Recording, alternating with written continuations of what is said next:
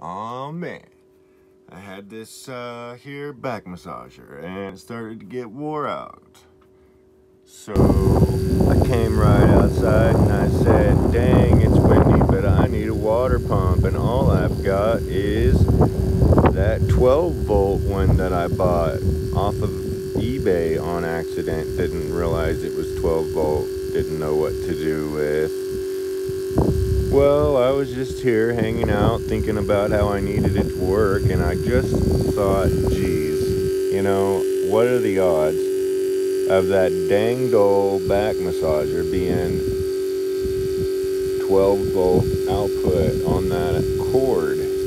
And you know what I did is I looked and it was, and so I did it, and now it is. And this baby's just pumping. It's just gonna sit here, it's just gonna pump water.